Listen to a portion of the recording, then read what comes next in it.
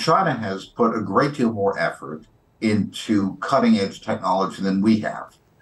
Now, to try to slow China down by putting on tech controls, it will certainly cost China a lot of effort, and it may slow China down a little, but the effects of controls are much, much less.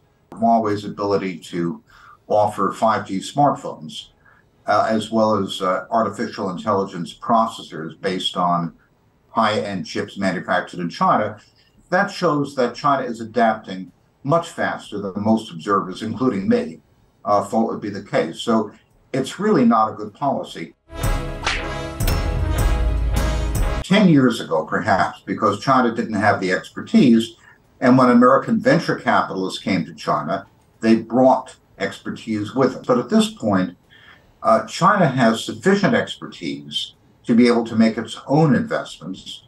So I don't believe that the restrictions are going to have a very big impact. We say that we are restricting technology exports to China because we're afraid that these will be used for the Chinese military.